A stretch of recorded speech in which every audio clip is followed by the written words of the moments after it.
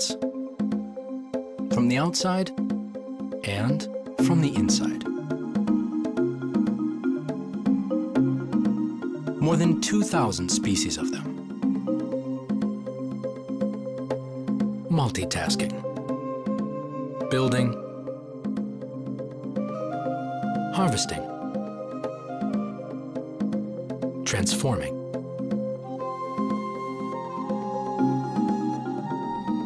Reproducing. Trapped. You'll see their enemies and their end. And you will penetrate to their secret center.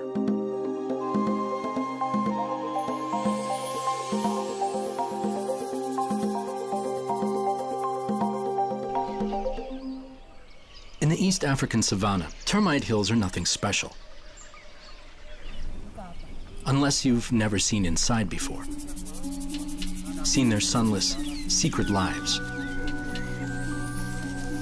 And the scale of their citadels. Eyeless, teeming insects. And yet it seems to know them is to love them. Especially when you understand the roles they play in the functioning of our planet.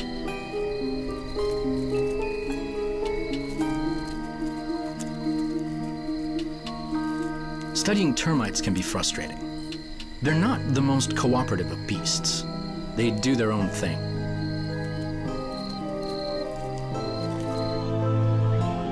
But these two veteran scientists are about to share a profound insight. A glimpse into the termite's inner sanctum. A secret that has resisted all investigation. A comfortable retirement should have rewarded biologists Joanna Darlington and Reinhard Leutold. But when you're as dedicated to termites as they are, you can't retire while there's so much to learn. One cannot never be absolutely sure. Yes, you can be absolutely sure if they're building, but you can't be absolutely sure that they're dead if they're not building. And if they're dead, They disagree on details, but they know these ancient insects are key players in habitats across the world. In this ecosystem, they are the main agents for the breakdown of dead vegetation. The soil is baked by the sun, and things like bacteria and fungi can't live near the surface at all. Termites help this arid land bear fruit, but often there's no visible sign of them. It's hard to study them because they don't like being exposed. So a lot of my work is reconstructive. Termite research is like archaeology, excavating buried cities, drawing conclusions from the evidence of abandoned sites. Open up a termite mound and the termites disappear deep underground as though they'd never been there.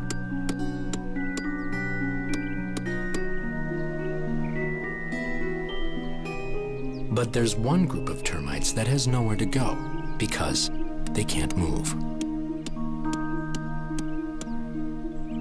And the challenge is to observe them without destroying their home. The inner sanctum. The Queen's Chamber. Yes, so this is the Queen's home.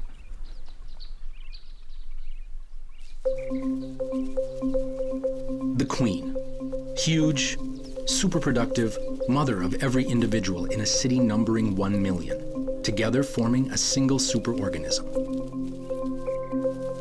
Immediately, her attendants scurry to wall up the opening Joanna has made. The sudden changes in temperature, humidity, and brightness have sent them into a panic. But it's an orderly one.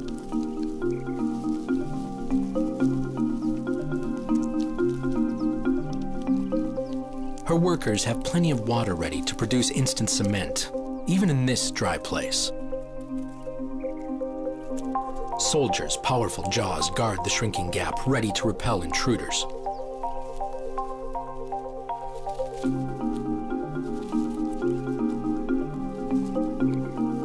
For a few seconds, the researchers have glimpsed the heart of a termite superorganism, or rather its womb, the very source of a colony's life.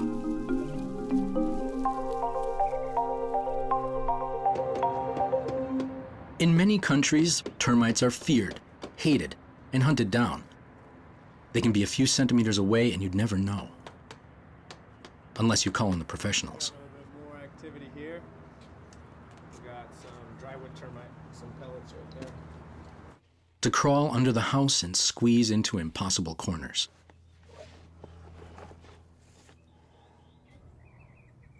There they are.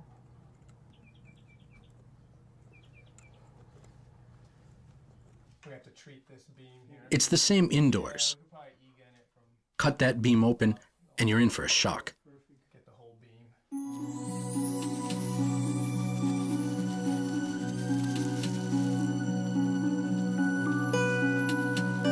To these critters, your house isn't a home. It's an all-you-can-eat diner. They'll take everything they can get.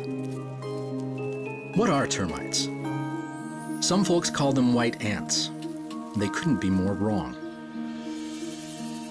Ants have been around as long as termites, and like termites, they're social insects. But unlike termites, many are carnivores. Other insects are frequently on the menu. Ants evolved from wasps. Termites, on the other hand, are descended from cockroaches. And they're strictly vegetarian.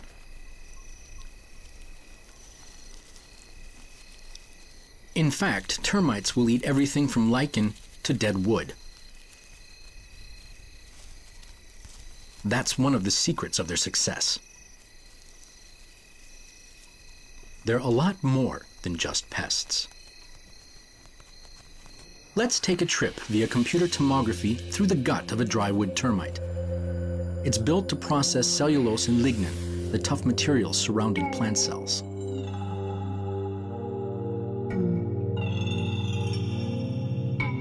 The termite bites off small fragments of wood. First, these are softened, then they're shredded. And all that happens in just 1 millimeter. Let's go back inside. The fibers are squeezed on through the tract until they reach a special gut, a kind of a paunch, containing single-celled organisms called flagellates that break down cellulose. Flagellates make up 1/3 of a termite's body weight. Without these flagellates, termites would starve. They extract enormous amounts of energy from the cellulose and pass it on to the termite, leaving just a few tiny crumbs of feces that you may never even notice.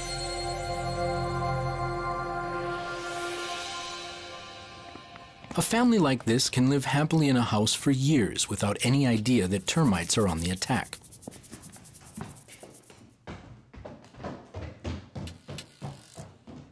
Though the microscopic signs are there, and the sounds.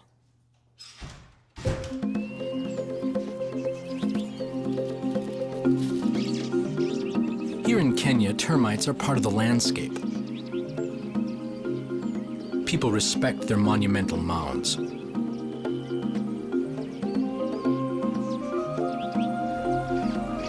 Farmers protect them, even when they're right in the middle of their fields. A tractor occasionally runs over a termite tunnel.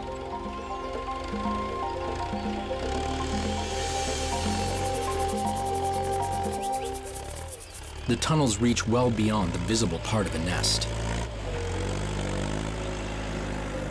This is a young adult, almost ready to leave the colony and found a new one.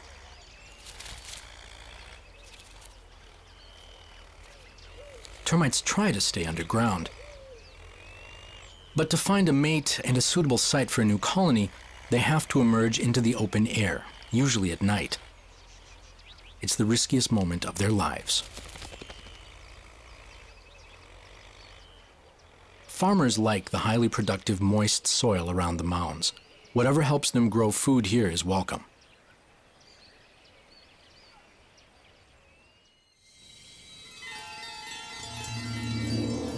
8,500 kilometers away on the island of Borneo, the climate looks made for termites. The rainforest is constantly humid, warm, and well shaded. This is probably the sort of habitat where termites originated.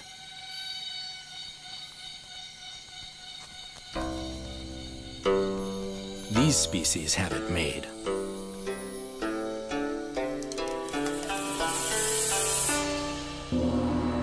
No need to stay underground out of the heat or dig deep for water.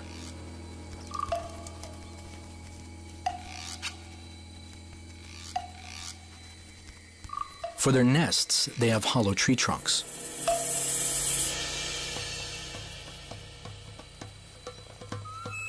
Unlike their drywood termite cousins in America, these termites don't eat the timber they live in. So they have to launch food-gathering forays every 10 days.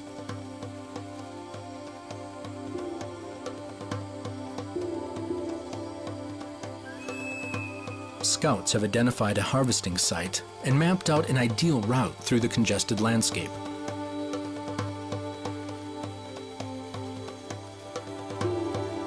A gland on the scouts' abdomens lays a pheromone track for the others to follow.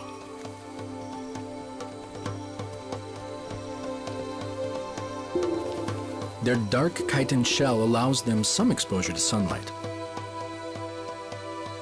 This is where the harvesters go to work. A patch of lichen clinging to a tree, up to 100 meters from the nest. That's 15 kilometers on a human scale.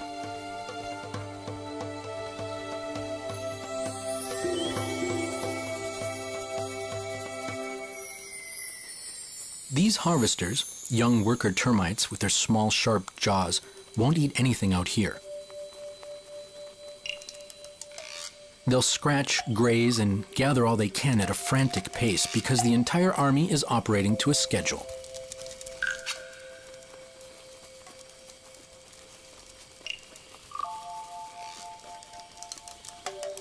In less than 30 minutes, this trunk is scraped clean. Time to hand over to the transporters, a division of labor established 100 million years ago.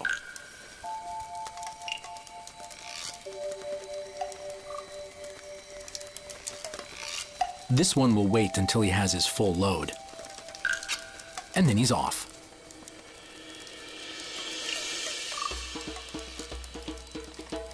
The harvesters and transportation workers suddenly know it's time to be getting back.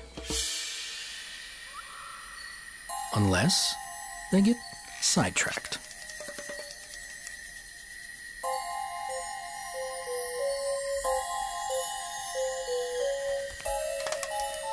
The crinkly white paste on the pitcher plant's rim is termite caviar, enough to distract them from an entire lichen tree.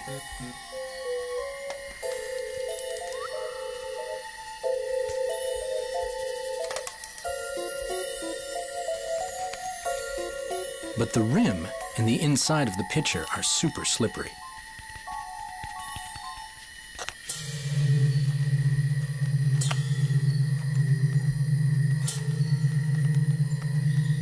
A single plant with several pitchers can fill up with thousands of termites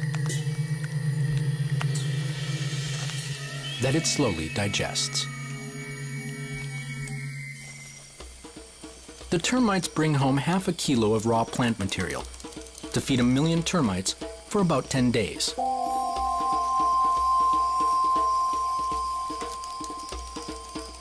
Perfect organization without any organizer.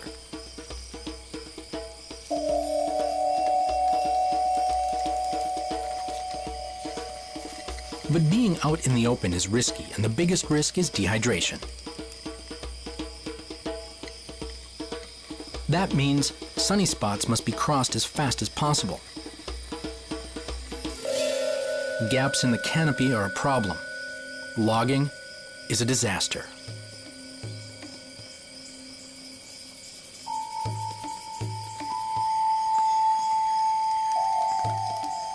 Termites have softer exoskeletons than ants. Keep them in the sun too long, and they boil. When the sun comes out, they huddle in the shadows. or they put on a burst of speed to get home fast.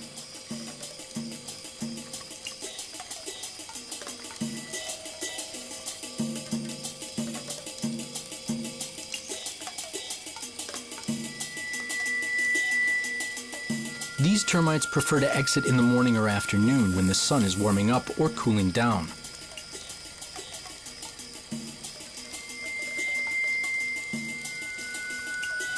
Their thin skins also can't cope with cold, fog, and rain.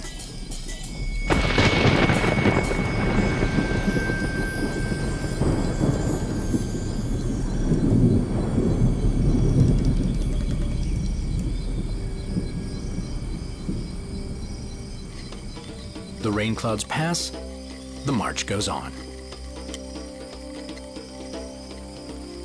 This expedition has gone well, with no predator attacks. The losses to the carnivorous plants will go unnoticed.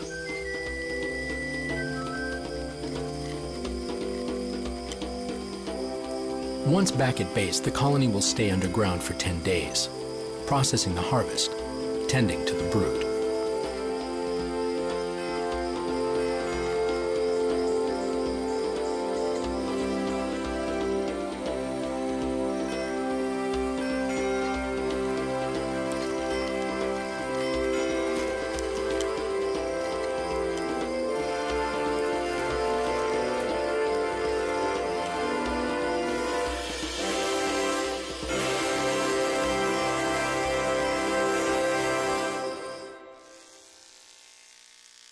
Back in America, the war on termites continues. You can poison them, gas them, or zap them. But there's only one problem. However efficiently a building is cleansed, right next door, in the backyard, a new generation of termites may be emerging, primed to reinvade. In this war, termites outnumber humans.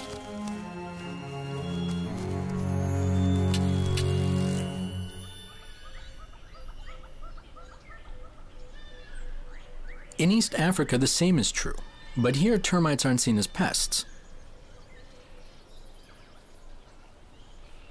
This gigantic single-vent termite mound says it all.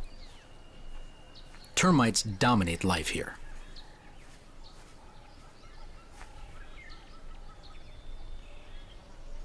On a human scale, this tower would be 1,700 meters high.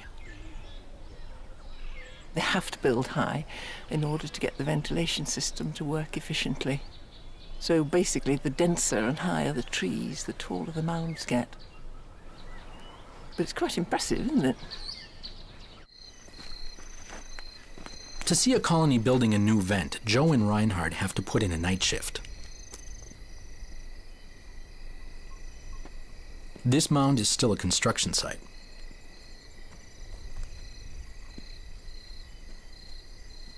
They need a gentle light source to see the termites without disturbing them.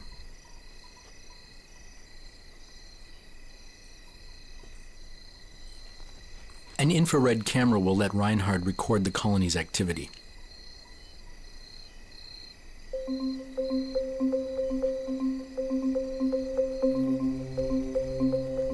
Tens of thousands of builders bring up clay and water from deep underground.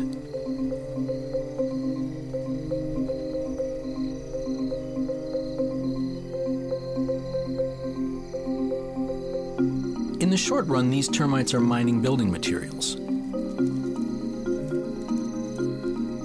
In the long run, the minerals they fetch from the deep enrich the topsoil.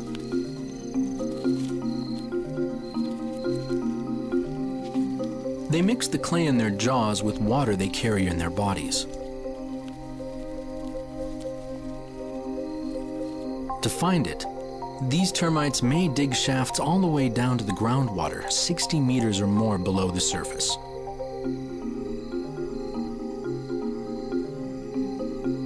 The work is hectic, but it's orderly, and it never stops.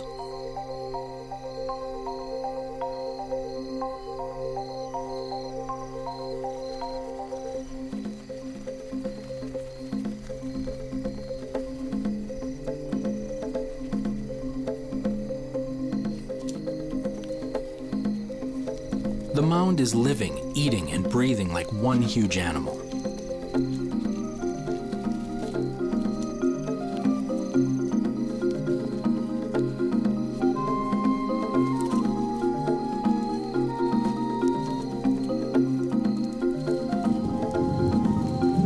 The comparison with an animal is a good one.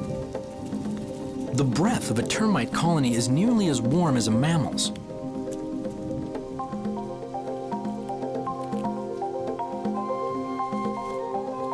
It's also supersaturated with moisture, reflecting the internal climate of the nest.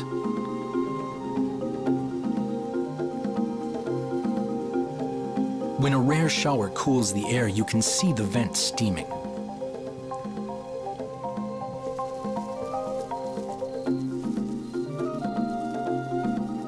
By first light, this vent has grown by half a meter.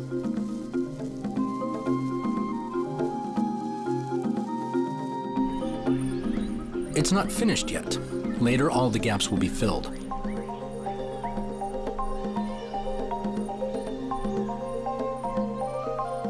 The termites regulate the flow of gases so the queen's chamber stays at 30 degrees centigrade and close to 100% humidity.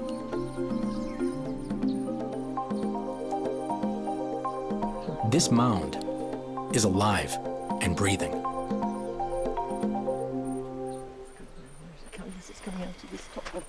But not all mounds breathe in the same way, as Joe Darlington discovers.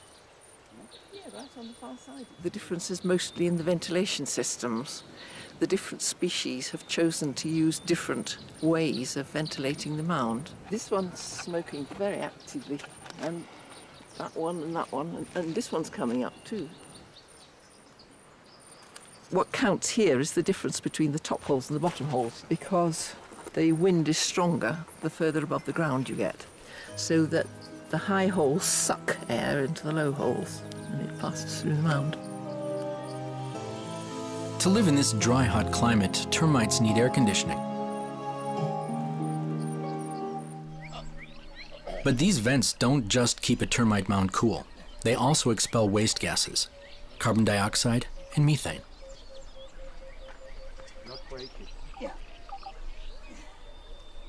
Mounds with a single vent are especially valuable to Joanna and Reinhard. They can use them to measure how much gas is released.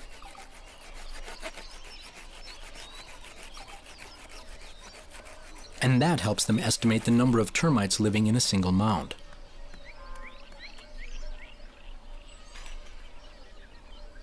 You have to be careful when dismantling a heavy vent. This was built to last.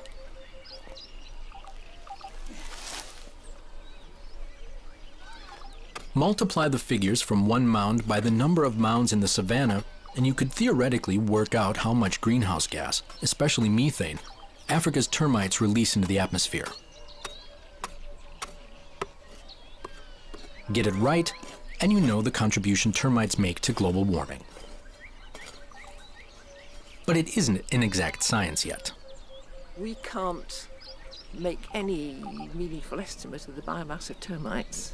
We have figures for which termites produce how much methane, but we just don't know how big their population, how big their biomass is. So yes, they are a contributor, but we don't know how big. It's easier with something like cattle. Now, cattle contribute in the same way.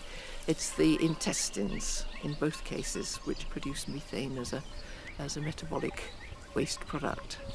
But whereas with cows, it's relatively easy to count the heads and work out how many there are and so how much methane they produce. With termites, we don't know. We know there are a lot, but we don't know what their biomass is. We need to know more about them. Hacking into the base of the mound reveals the passages of the subterranean city. Stragglers from a termite nursery are the last to scurry to safety.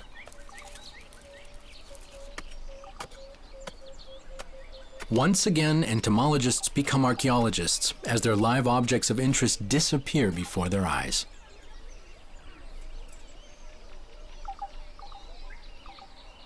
While Joe and Reinhard investigate their Kenya colony, another termite colony is receiving a lot less attention.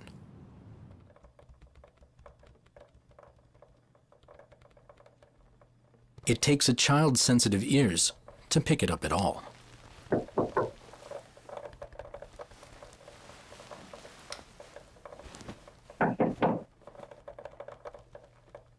What is that tapping sound?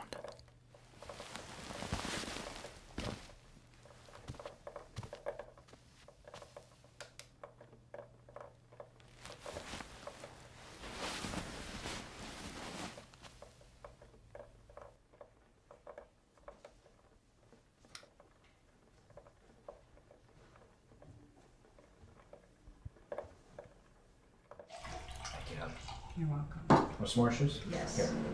Some more. Thank you. I heard like this noise last night in the wall. Really? What kind of noise was it? I don't know, it's like a...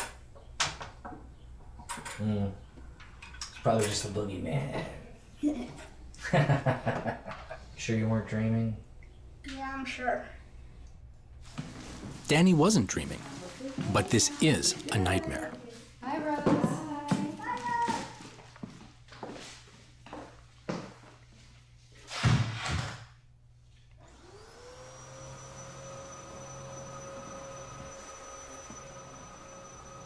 Finding someone as thorough as Rose these days is rare.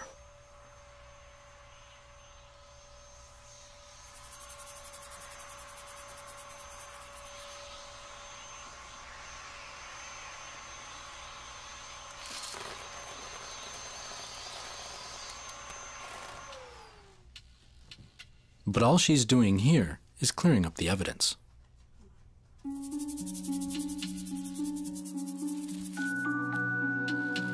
Drywood termites have an old saying, "My home is my dinner." No excursions to distant food sources, no exposure to hostile eyes. Working from home is so efficient, you can be truly relentless.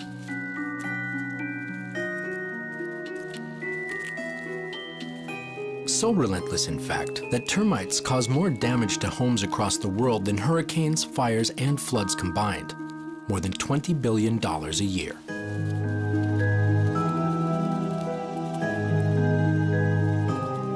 Here, the next generation is about to go forth and multiply. The sexual caste is already growing its wings. In a few days, thousands of them will emerge into the light, mate, fly away, and start new colonies.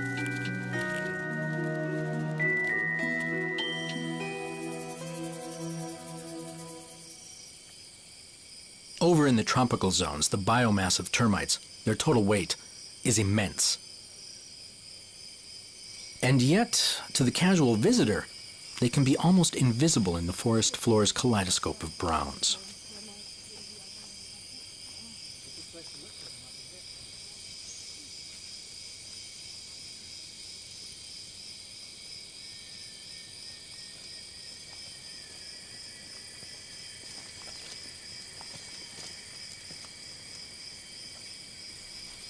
This termite species have found a way to even out the vastly different surfaces they have to cross to reach a food source.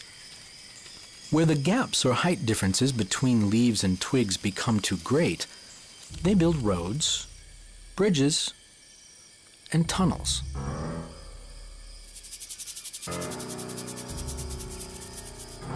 With sand and earth gathered from the forest floor. Another form of termite concrete.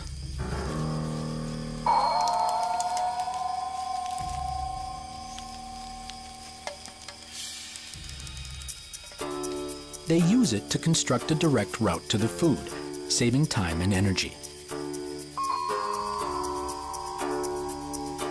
It's a superhighway taking rush hour traffic through the most difficult and complex terrain.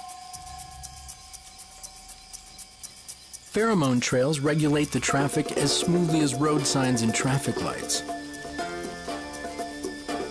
The tunnels are even designed with one lane in each direction.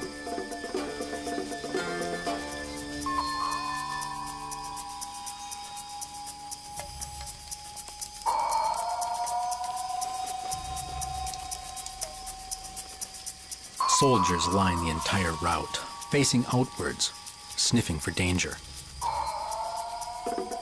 These are a big-bodied caste, their heads converted into chemical guns. Their antennas scan the air. The forest is full of risk.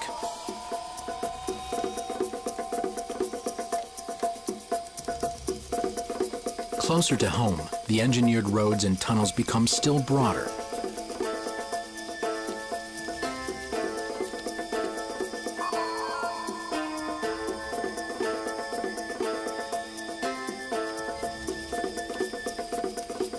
Nothing impedes their forward march. Workers cutting up dried leaves to take to the nest. The detritus they leave behind rots away and helps new plant growth on the forest floor.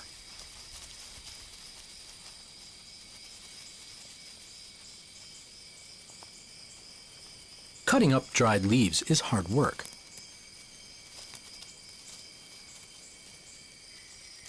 It takes 2 hours to make a leaf disappear.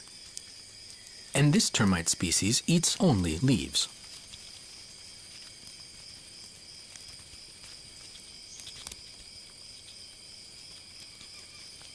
We're only just starting to understand the termites' role in the planet's ecosystems, but it looks as though they have a positive effect on the lives of almost all plants and animals.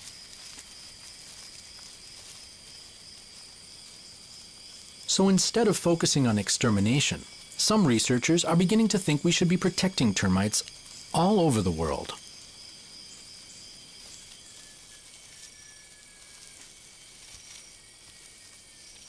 Through 150 million years of evolution, termite species have learned to process any kind of vegetation, dead or alive, into food. That adaptability has been their great strength. And with their perfect social systems, termites should effortlessly dominate their environment.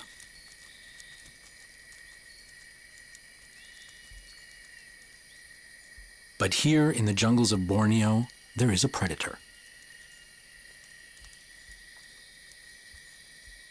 Tucked up in the dry leaves, it looks like a snake. As it stretches out, you might mistake it for an armadillo. But the only thing it has in common with armadillos is that, like an armadillo, it's not a reptile. It's a mammal.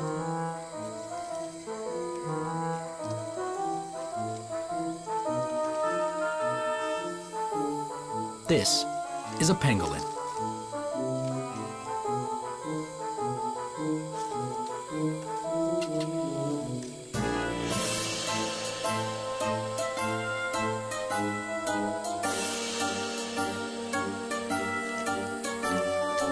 The pangolin has long claws to break into termites' nests, where it uses its sticky tongue to lap up the insects wholesale.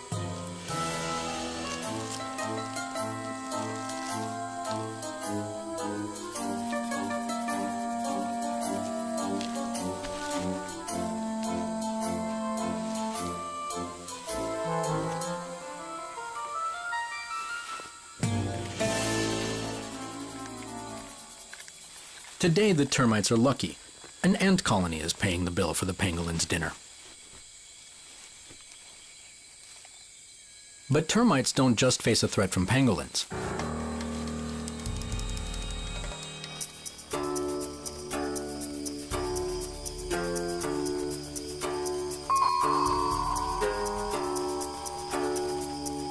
These soldiers are scanning for a very different enemy that they can't see, but may soon sense.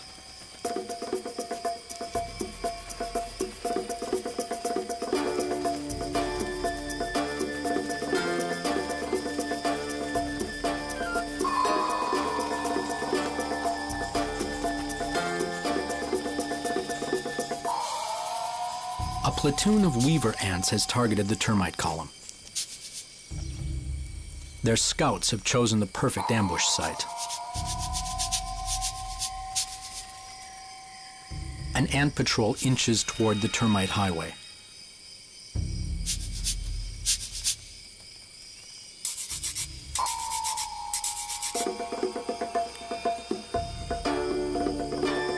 The worker termites seem too busy to notice the danger.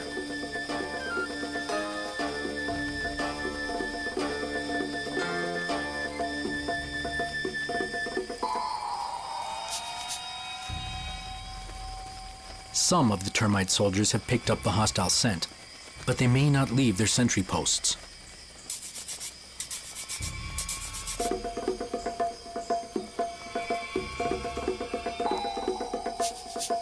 The ants spend time scouting out a gap in the termites' defense line. Finally, they opt for a head-on assault.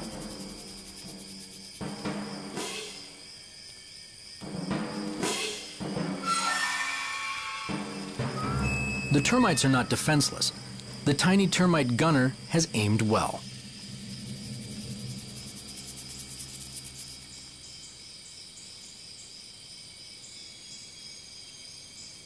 It tries to wipe off the acid spray in vain.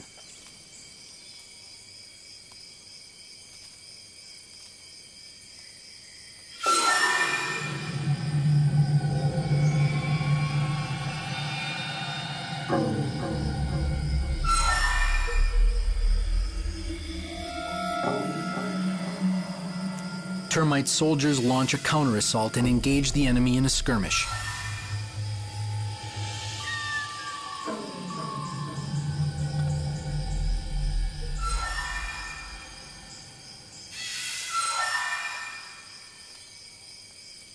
A few ants manage to retreat with pieces of termite booty in their jaws. But the tiny defenders have stood their ground thanks to their chemical weapons.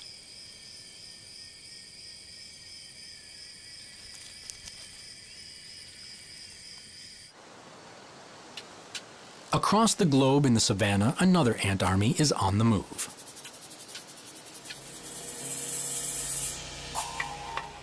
This time, it'll be more than a skirmish. The advance is fast and focused, led by a single scout.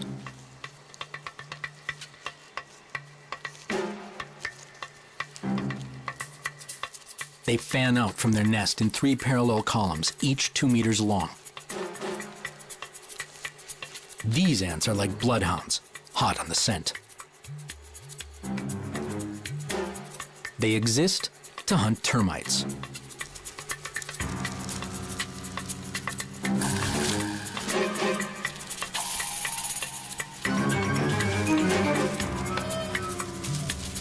There's no escape. These savanna termites have no secret weapons.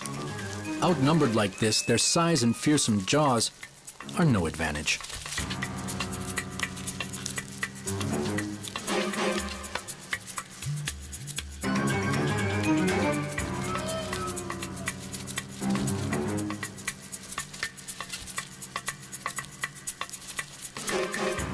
The ants drag termite bodies back to their nest, retracing the lines of their advance. Biologist Jo Darlington has watched plenty of these campaigns from above. She never ceases to wonder at 2 insect types that can be so similar and yet so different. Well, ants and termites between them are the most successful of all the land insects.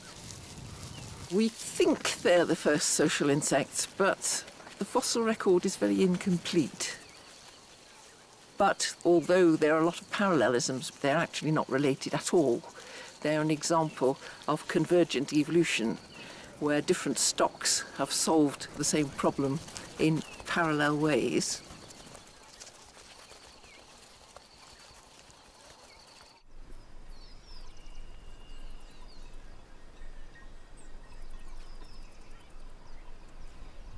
Jo continues her work to calculate the biomass of the termites in the savannah.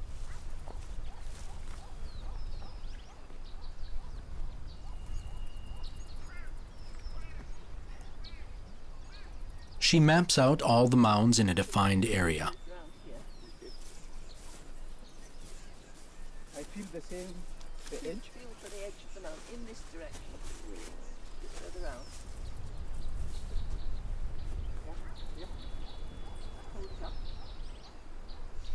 Now GPS is ready. 2 termite species live side by side here. One builds mounds. The other lives completely underground.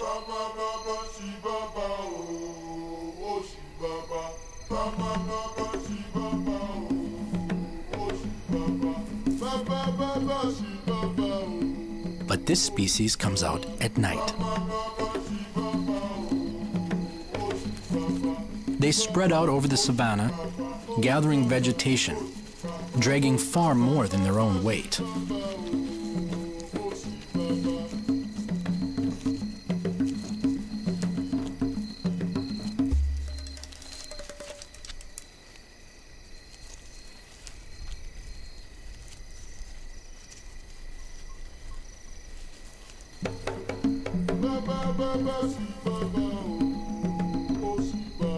The ground is dotted with tiny access holes, sealed by day, leading to the tunnels the termites have dug around their nest. They radiate up to 35 meters from the nest in a dense network. A single nest can have 6 kilometers of tunnels. Termites remove dead grass and woody litter, reducing the risk of catastrophic fires in the dry season.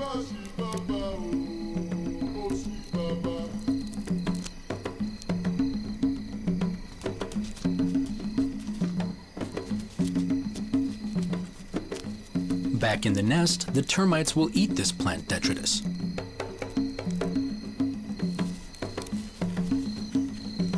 These termites are able to break down cellulose like their American cousins.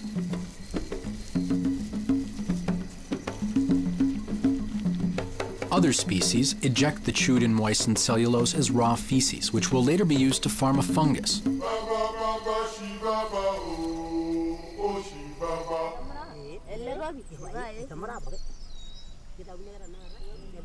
That's what the termites in this mound do. These Maasai women have never looked inside a termite's mound before.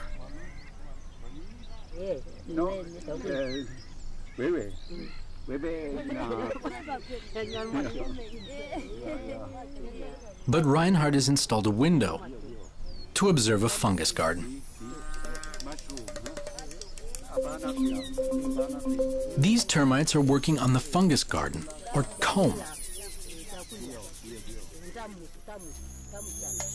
Worker termites build up the structure over several weeks with layer on layer of feces.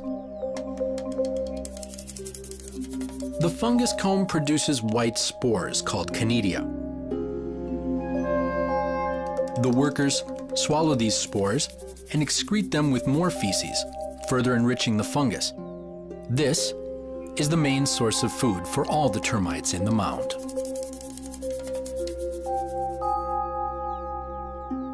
Thus, the fungus guarantees the existence of an entire termite species. And it all depends on the temperature and the humidity being exactly right.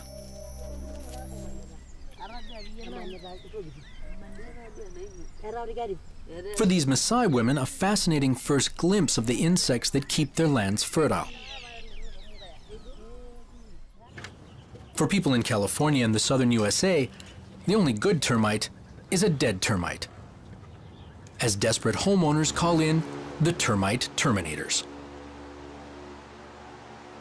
Houses are fumigated from top to bottom with poison gas.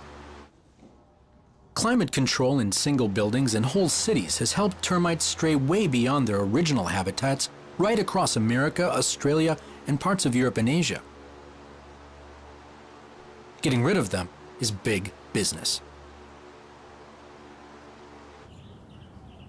But not even this is enough to guarantee success.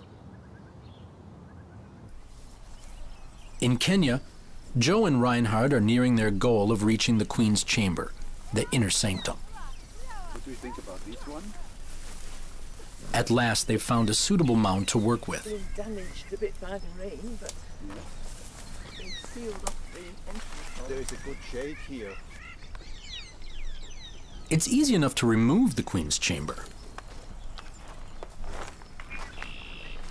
But opening it up without destroying the colony is a very delicate task. It must be turned upside down.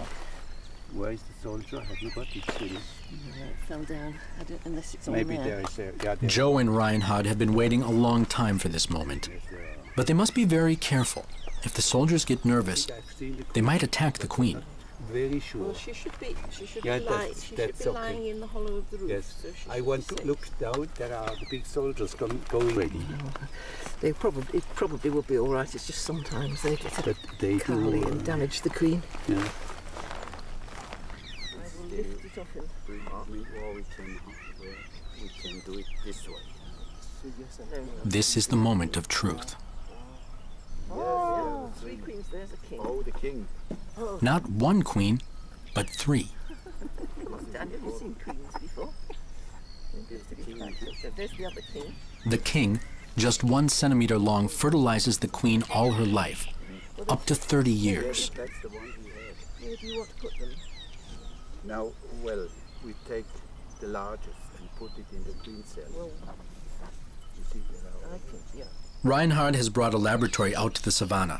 He hopes that a queen, her king, their workers, and their brood will behave naturally in an artificial chamber.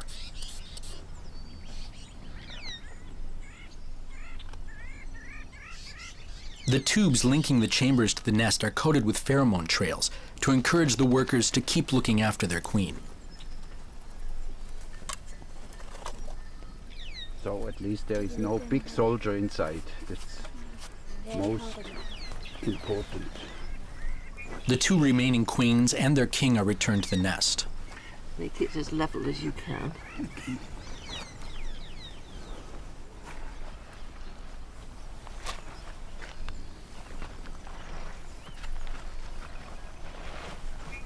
Don't press it too hard because it's got live termites in.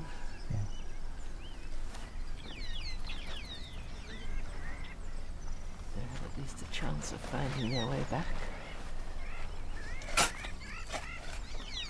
For many years, researchers have tried similar setups, gradually refining the technique, but it's notoriously difficult to film natural termite behavior in a queen's chamber.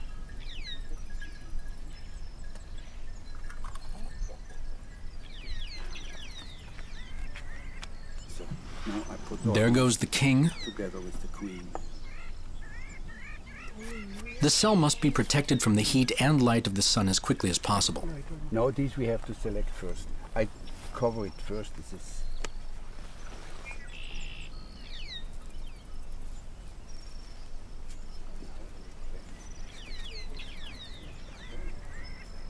Now the connecting tubes are linked to the natural chamber back in the mound. It's a tense moment. If the queen is stressed, the soldiers and workers will immediately kill her. somewhere into the. Yeah. Okay. Put the stones again, please. Now there will be a long wait. Will the queen and her workers return to their routine? Feeding, egg laying, and tending the brood?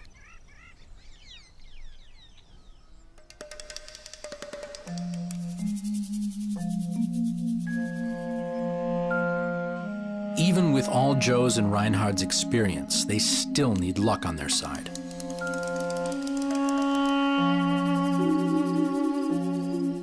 The queen and the workers don't seem to be disturbed.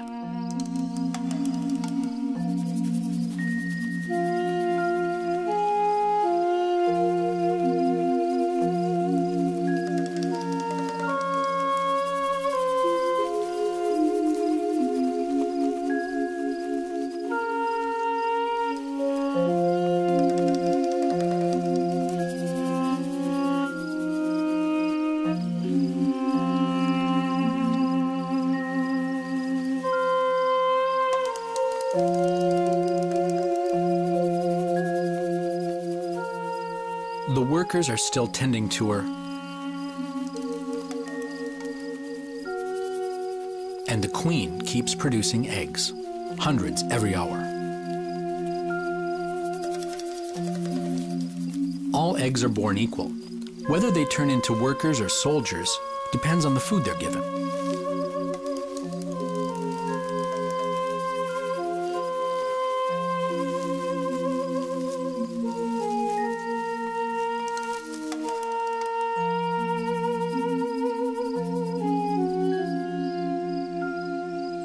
Sensitive to disturbance in the savannah, resistant to shifting in the suburbs, it pays to pay attention to termites.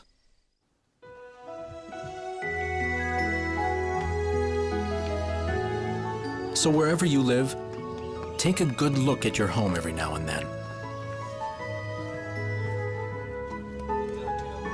And have a careful listen, too.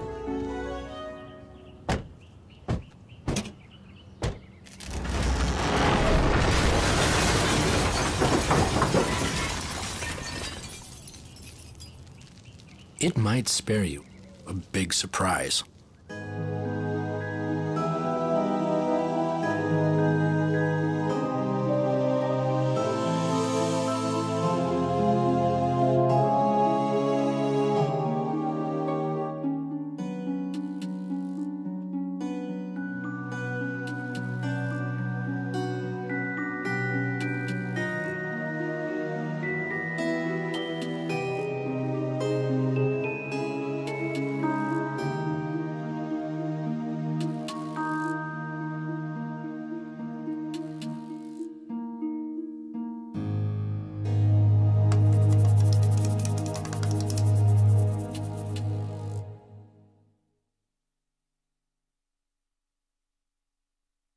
March.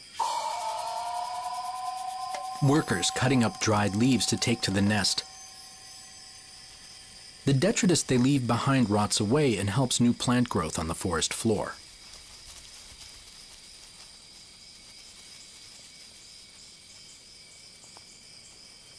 Cutting up dried leaves is hard work.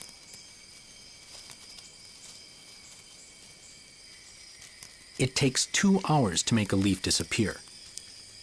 And this termite species eats only leaves.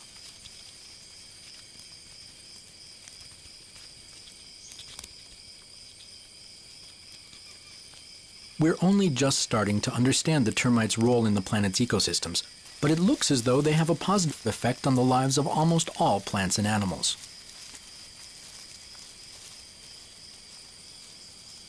So instead of focusing on extermination, some researchers are beginning to think we should be protecting termites all over the world.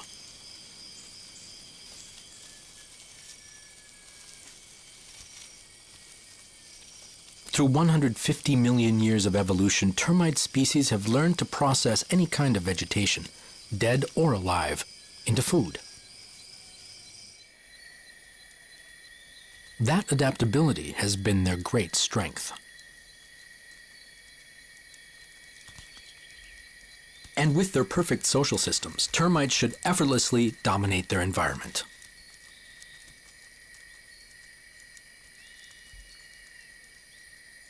But here in the jungles of Borneo, there is a predator. Tucked up in the dry leaves, it looks like a snake. As it stretches out, you might mistake it for an armadillo. But the only thing it has in common with armadillos is that, like an armadillo, it's not a reptile. It's a mammal.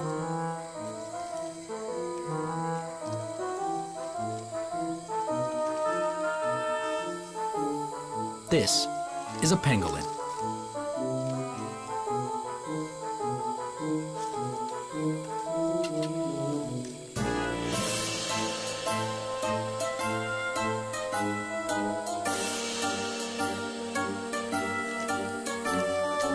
The pangolin has long claws to break into termites' nests, where it uses its sticky tongue to lap up the insects wholesale.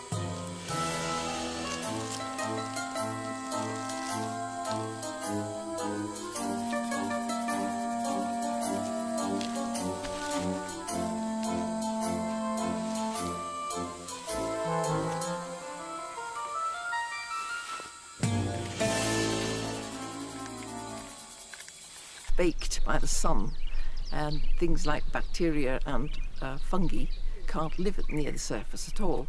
Termites help this arid land bear fruit, but often there's no visible sign of them. It's hard to study them because they don't like being exposed. So a lot of my work is reconstructive. Termite research is like archaeology, excavating buried cities, drawing conclusions from the evidence of abandoned sites. Open up a termite mound and the termites disappear deep underground as though they'd never been there.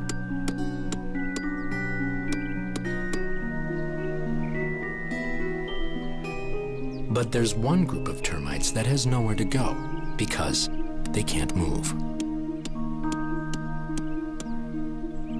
And the challenge is to observe them without destroying their home. The inner sanctum. The Queen's chamber. So this is the Queen's home.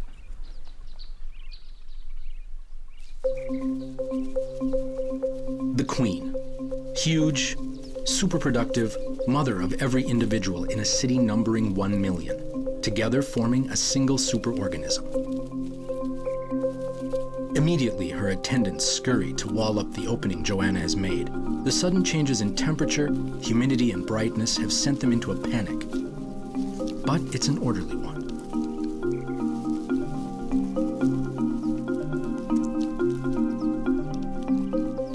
Her workers have plenty of water ready to produce instant cement, even in this dry place. Soldiers' powerful jaws guard the shrinking gap, ready to repel intruders.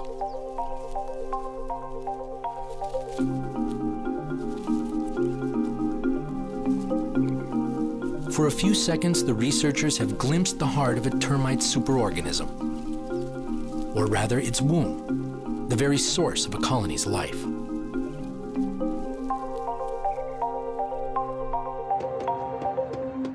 In many countries, termites are feared, hated, and hunted down. They can be a few centimeters away and you'd never know. Unless you call in the professionals. A little bit more activity here.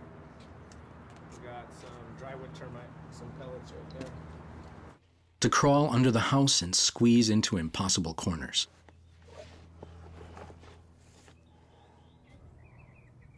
There they are.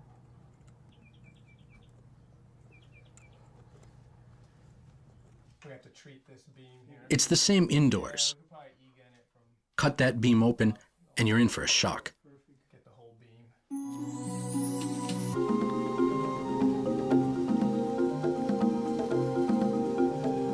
When a rare shower cools the air, you can see the vent steaming.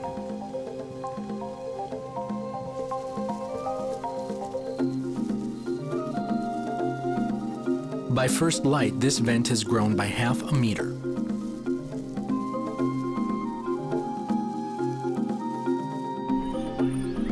It's not finished yet. Later, all the gaps will be filled.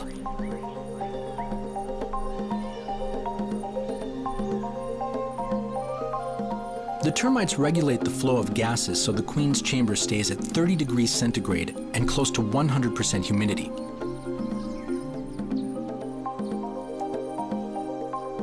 This mound is alive and breathing.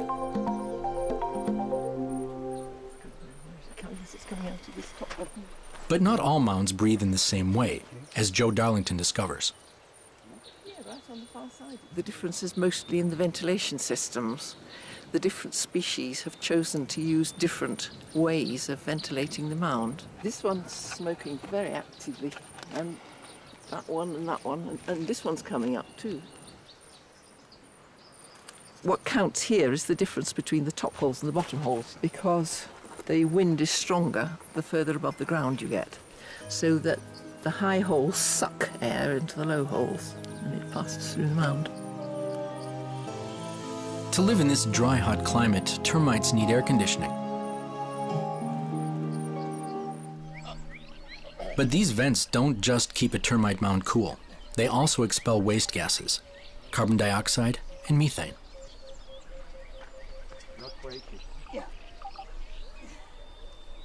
Mounds with a single vent are especially valuable to Joanna and Reinhard. They can use them to measure how much gas is released.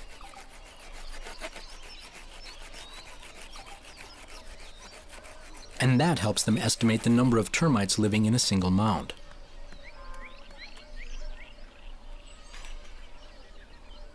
You have to be careful when dismantling a heavy vent. This was built to last.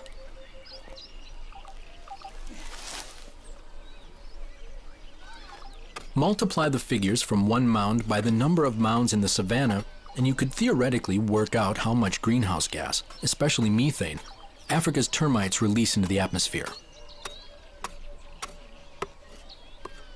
Get it right, and you know the contribution termites make to global warming.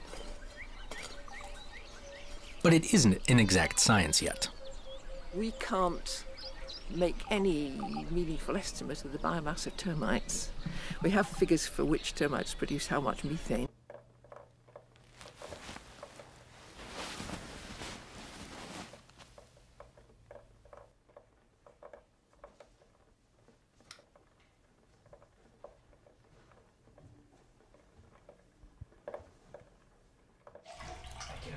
You're welcome. Want some more shoes? Yes. Here. Some more. Thank you. I heard like this noise last night in the wall. Really? What kind of noise was it? I don't know, it's like a...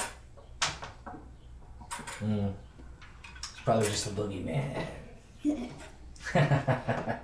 Sure you weren't dreaming? Yeah, I'm sure. Danny wasn't dreaming, but this is a nightmare. Hi, Rose.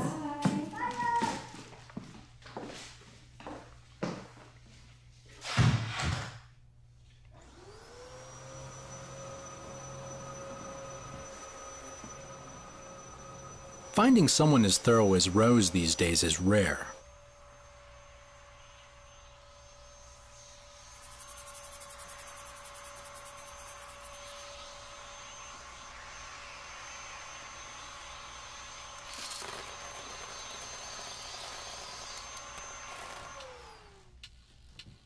But all she's doing here is clearing up the evidence.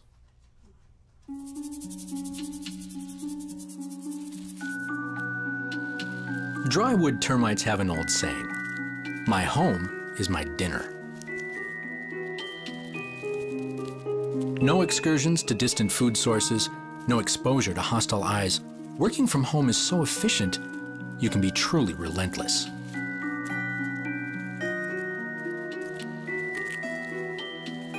So relentless, in fact, that termites cause more damage to homes across the world than hurricanes, fires, and floods combined. More than $20 billion a year.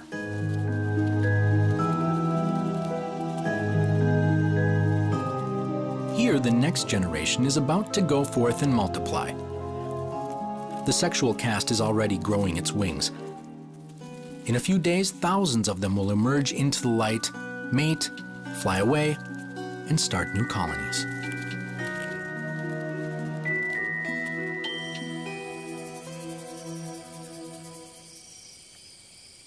Over in the tropical zones, the biomass of termites, their total weight, is immense.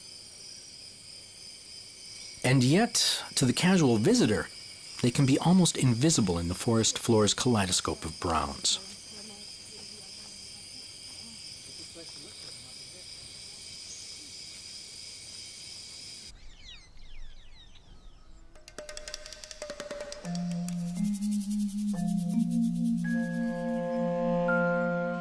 Even with all Joe's and Reinhard's experience, they still need luck on their side.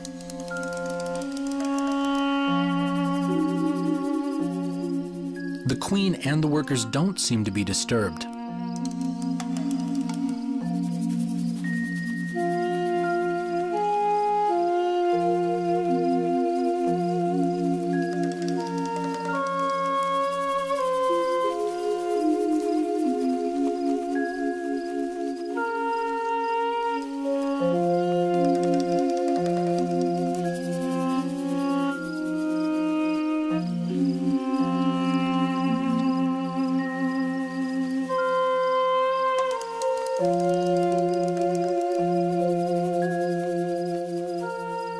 The workers are still tending to her, and the queen keeps producing eggs, hundreds every hour. All eggs are born equal. Whether they turn into workers or soldiers depends on the food they're given.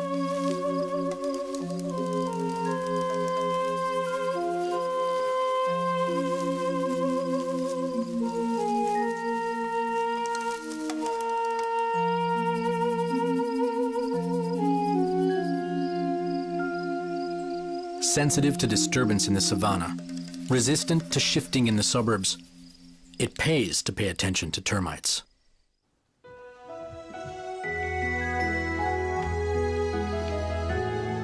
So wherever you live, take a good look at your home every now and then. And have a careful listen, too.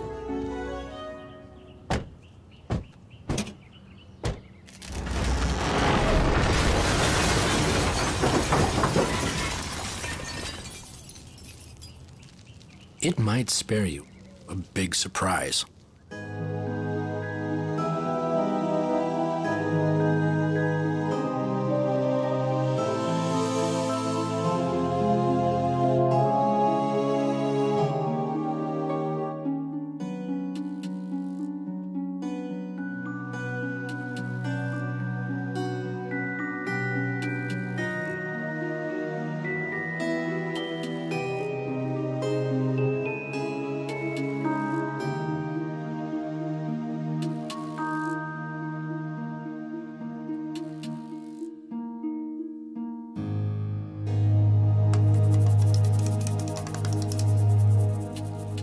They'll scratch, graze, and gather all they can at a frantic pace because the entire army is operating to a schedule.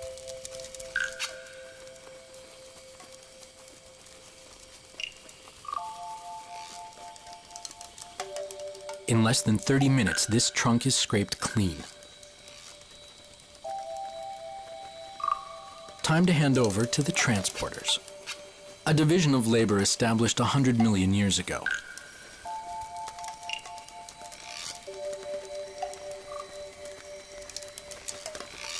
This one will wait until he has his full load. And then he's off.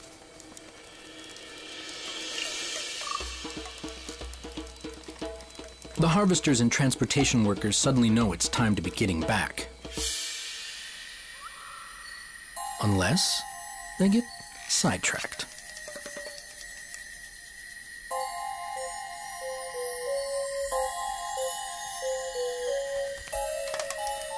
The crinkly white paste on the pitcher plant's rim is termite caviar, enough to distract them from an entire lichen tree.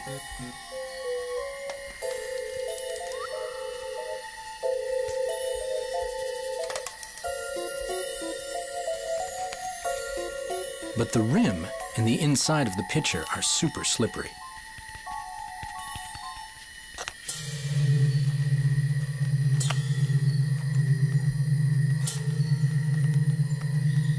A single plant with several pitchers can fill up with thousands of termites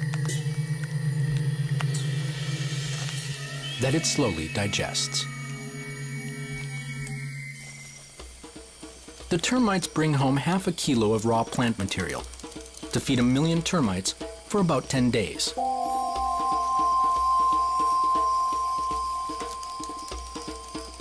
Perfect organization without any organizer.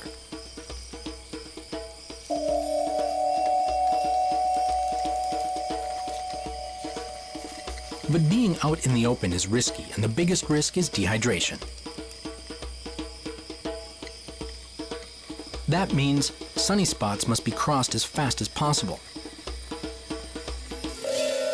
Gaps in the canopy are a problem. Logging is a disaster.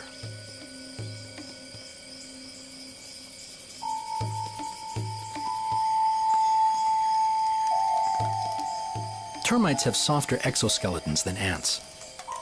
Keep them in the sun too long, and they boil.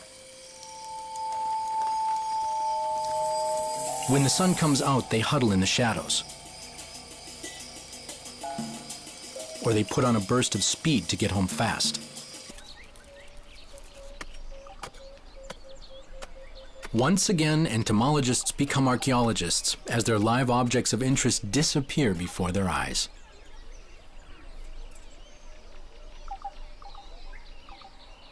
While Joe and Reinhard investigate their Kenya colony, another termite colony is receiving a lot less attention.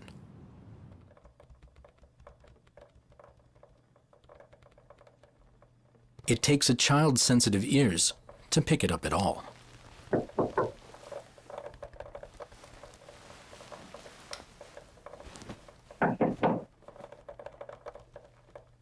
What is that tapping sound?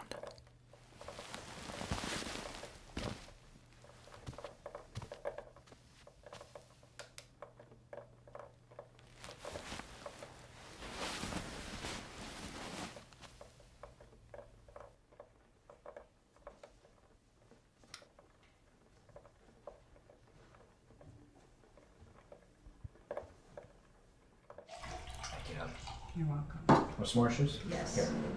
Some more. Thank you. I heard like this noise last night in the wall. Really? What kind of noise was it? I don't know, it's like a. It's probably just a boogeyman. Sure you weren't dreaming? Yeah, I'm sure. Danny wasn't dreaming, but this is a nightmare. Hi, Rose.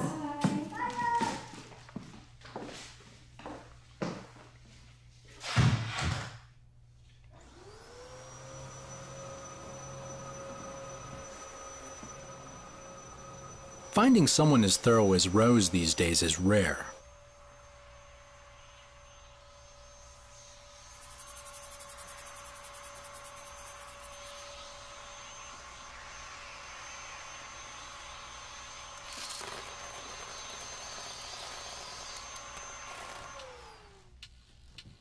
But all she's doing here is clearing up the evidence.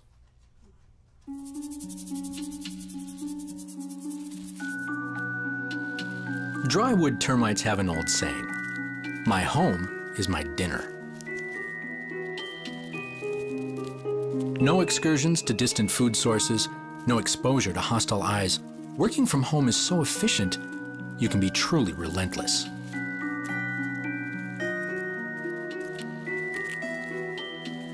So relentless, in fact, that termites cause more damage to homes across the world than hurricanes, fires, and floods combined. Start new colonies.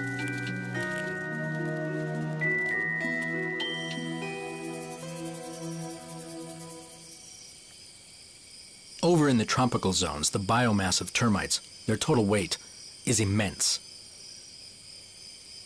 And yet, to the casual visitor, they can be almost invisible in the forest floor's kaleidoscope of browns.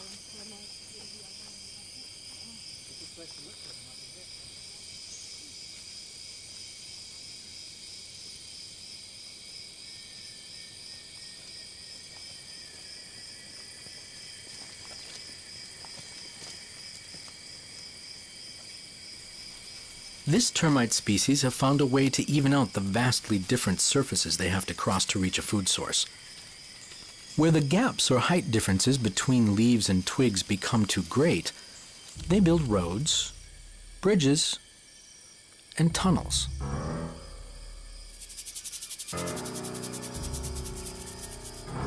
With sand and earth gathered from the forest floor.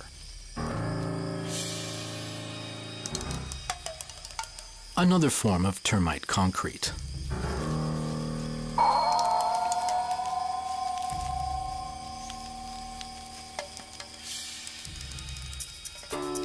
They use it to construct a direct route to the food, saving time and energy.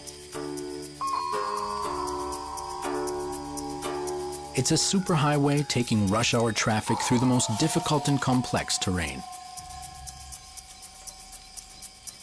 Pheromone trails regulate the traffic as smoothly as road signs and traffic lights. The tunnels are even designed with one lane in each direction.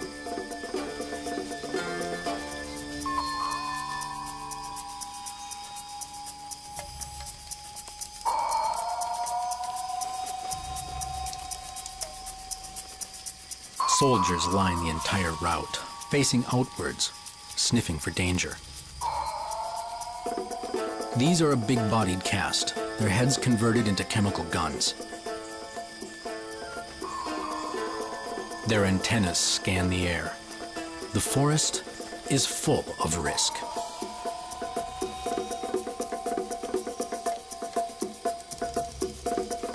Closer to home, the engineered roads and tunnels become still broader.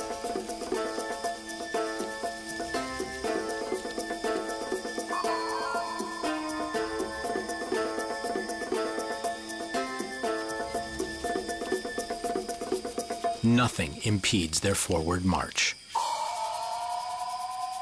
Workers cutting up dried leaves to take to the nest that they can't see, but may soon sense.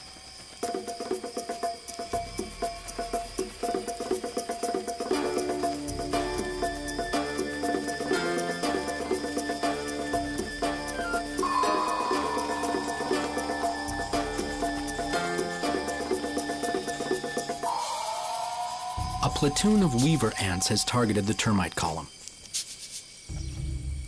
Their scouts have chosen the perfect ambush site. An ant patrol inches toward the termite highway.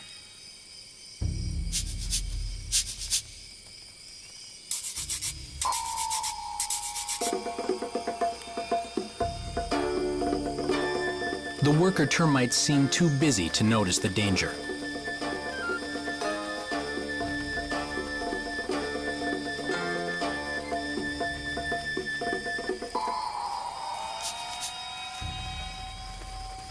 Some of the termite soldiers have picked up the hostile scent, but they may not leave their sentry posts.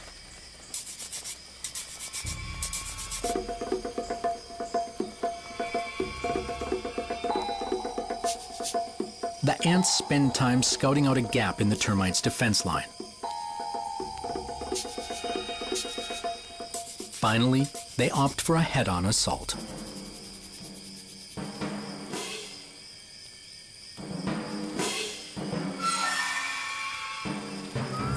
The termites are not defenseless. The tiny termite gunner has aimed well.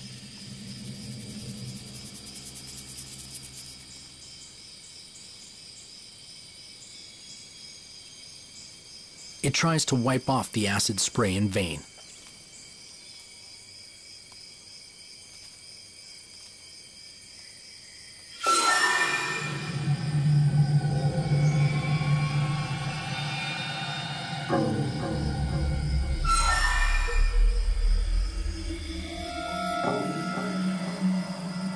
Termite soldiers launch a counter-assault and engage the enemy in a skirmish.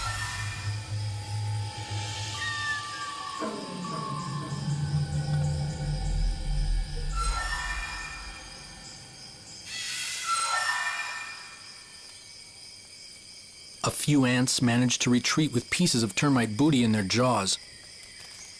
But the tiny defenders have stood their ground thanks to their chemical weapons.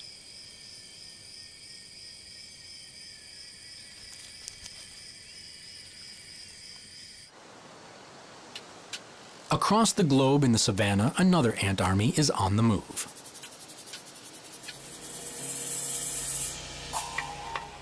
The main agents for the breakdown of dead vegetation. The soil is baked by the sun, and things like bacteria and fungi can't live near the surface at all. Termites help this arid land bear fruit, but often there's no visible sign of them. It's hard to study them because they don't like being exposed. So a lot of my work is reconstructive. Termite research is like archaeology, excavating buried cities, drawing conclusions from the evidence of abandoned sites. Open up a termite mound and the termites disappear deep underground as though they'd never been there.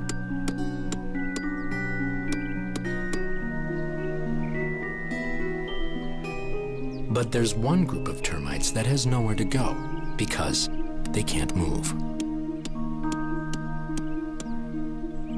And the challenge is to observe them without destroying their home. The inner sanctum. The Queen's chamber. Yes, so this is the Queen's home.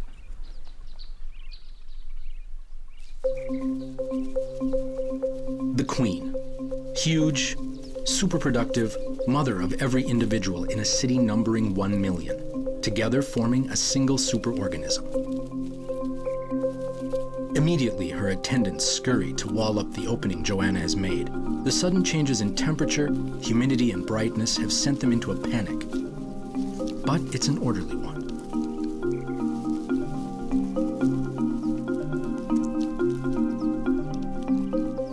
Her workers have plenty of water ready to produce instant cement, even in this dry place.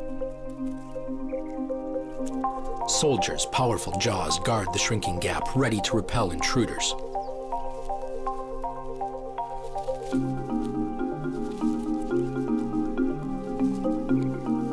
For a few seconds, the researchers have glimpsed the heart of a termite superorganism, or rather its womb, the very source of a colony's life.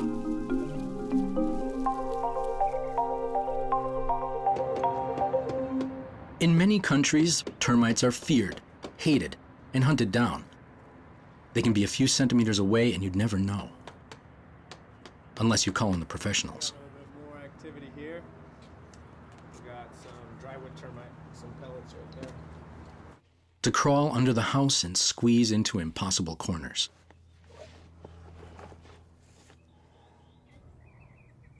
There they are.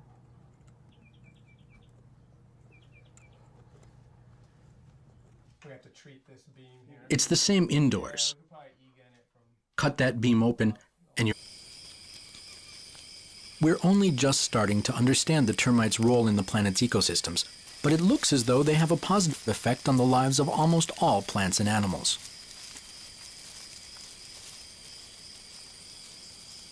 So instead of focusing on extermination, some researchers are beginning to think we should be protecting termites all over the world.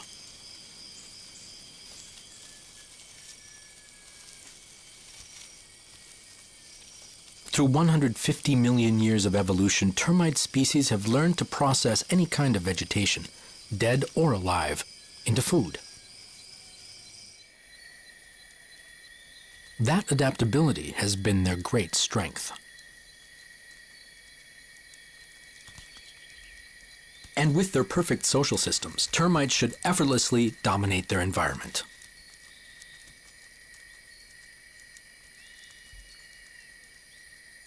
But here in the jungles of Borneo, there is a predator.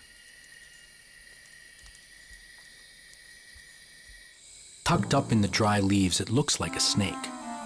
As it stretches out, you might mistake it for an armadillo. But the only thing it has in common with armadillos is that, like an armadillo, it's not a reptile. It's a mammal.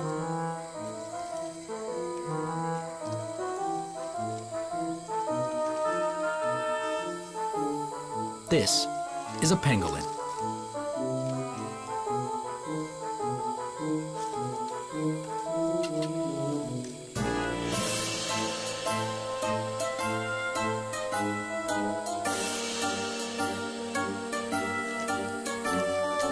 The pangolin has long claws to break into termites' nests, where it uses its sticky tongue to lap up the insects wholesale.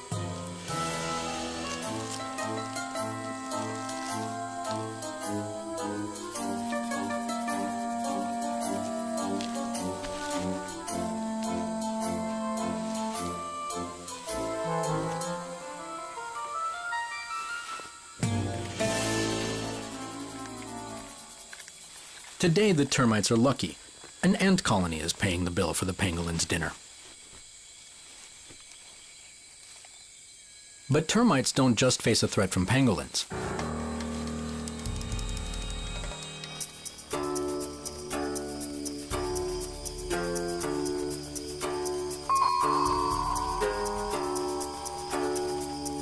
These soldiers are scanning for a very different enemy that they can't see, but may soon sense.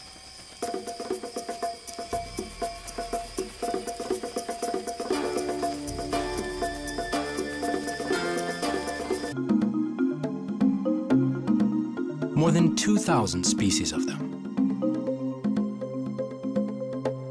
Multitasking. Building. Harvesting. Transforming.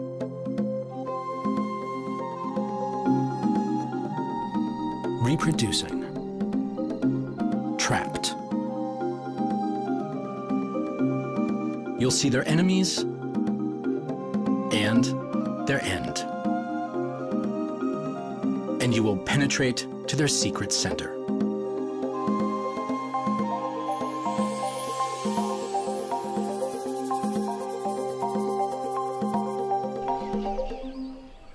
In the East African savanna, termite hills are nothing special. Unless you've never seen inside before. Seen their sunless, secret lives. And the scale of their citadels. Eyeless, teeming insects. And yet it seems to know them is to love them. especially when you understand the roles they play in the functioning of our planet.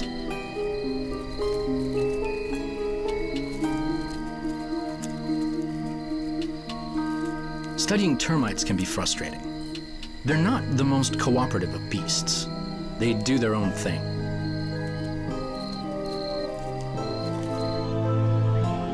But these two veteran scientists are about to share a profound insight, a glimpse into the termite's inner sanctum, a secret that has resisted all investigation. A comfortable retirement should have rewarded biologists Joanna Darlington and Reinhard Leuthold. But when you're as dedicated to termites as they are, you can't retire while there's so much to learn. One cannot never be absolutely sure. Yes, you can be absolutely sure if they're building, but you can't be absolutely that's sure true, that yes. they're dead if they're not And building. if they are dead, kind of. They disagree on details, but they know these ancient insects are key players in habitats across the world. In this ecosystem, they are the main agents for the breakdown of dead vegetation.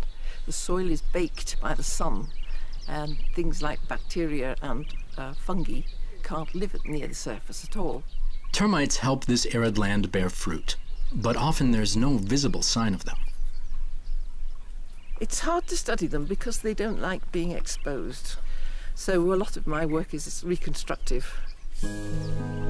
Termite research is like archaeology, excavating buried cities.